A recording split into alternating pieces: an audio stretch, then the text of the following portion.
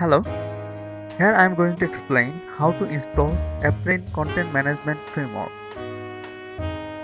This is the download page and we have two distributions. One is quick start and another one is appRain core. In our example, we will use quick start edition. Once we have downloaded the source code, then we have to upload it into the web server. We can do it with FTP software.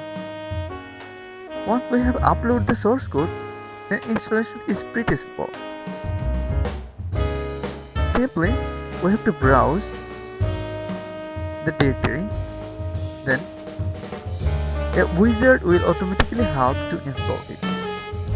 In its first step, it's showing the basic requirement that we need. We need Apache web server with ability to run .htaccess file, that is mode rewrite access. PHP version 5.1.0 or newer, MySQL 4 or newer version. In next step, it's checking the dependencies and environment. We need write permission in these folders and files. And in this step, we have to insert our database information. appRain always recommends to use the table prefix.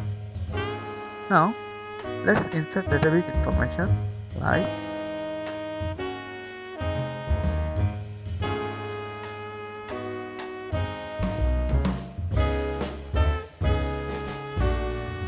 database configuration is done.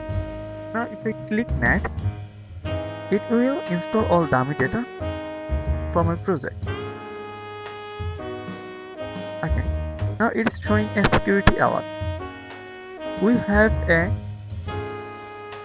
file called dbresource.sql in installation folder where we have bunch of SQL instructions which is riskful for my project. So it is recommended to delete the file.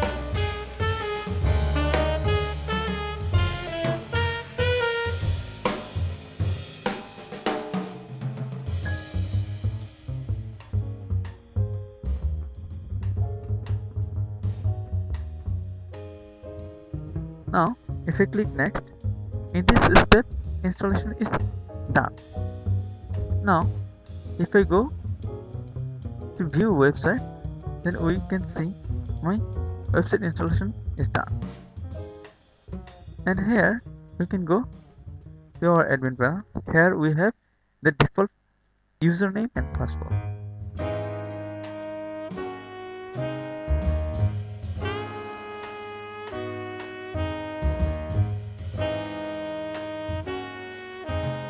So installation is pretty simple, and here we can see lots of modules are installed because we have used quick start distribution